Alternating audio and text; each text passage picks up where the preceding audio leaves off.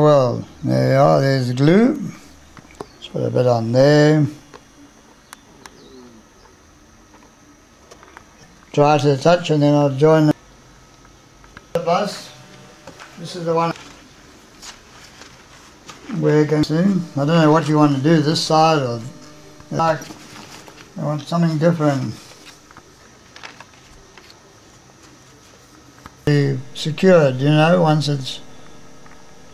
You see, no, it's wrong. It's rounded at the top, and that'll be rounded as well then.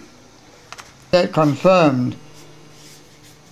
So I've got to go and look at the real one that's over there. Go and look at, you see, look at the lights as well, Marco Polo style, and the shape here of the glass, you know, writing like they do for all the adverts they used to have on the buses.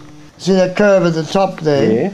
Now that piece there will be curved around. I've got to just, I'll bend it and I'll put other cardboard with it to strengthen it back and front.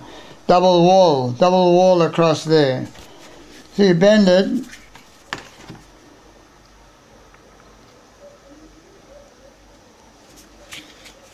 And that's going to follow the shape at the back, you see.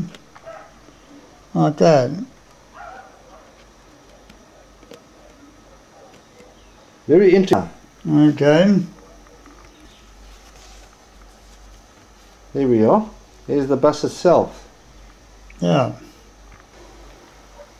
Section, L section, angle section, cardboard. That's the whole purpose. There's a bit of engineering comes into it, you see. You've got to work out ways to strengthen it and so on. You must have quite a bit now, Thomas. So it's not a blind cap, you know. So that I've got to put in too. Go! Hello, my name is John Fan. I was born in Durban at Addington Hospital in 1945, here in South Africa. And I've been doing these model buses as a history of Durban transport. This model here is a 1930 carrier motor bus. Then we go to a 1938 AEC trolley bus. Then we go to a 1948 Leyland double-decker, Leyland OPD2.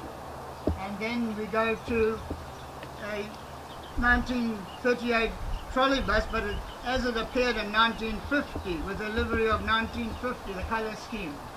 And then we have a 1960 Leyland Royal Tiger single-decker, and a 1962 Leyland Royal Tiger single-decker, and then we have this example of a London AEC Routemaster double-leg diesel bus, and that's some of the ones that are built.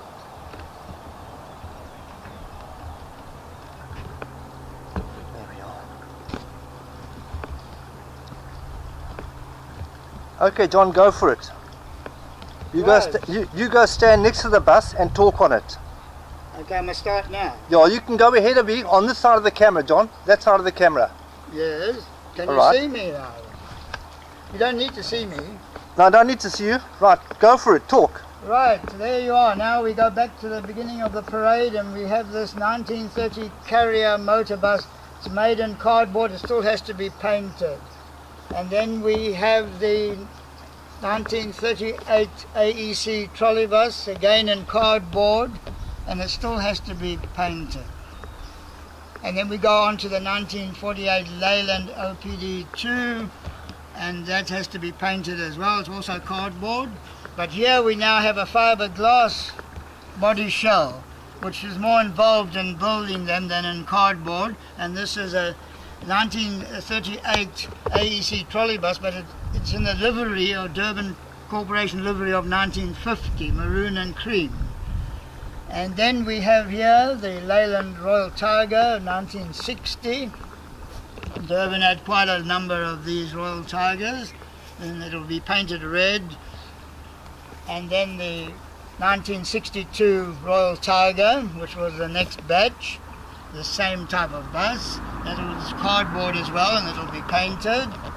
And then bringing up the rear, we have this example of a London Transport AEC Regent, which is actually made in metal, not in fiberglass and not in cardboard. AEC Regent double decker, as used in London Transport.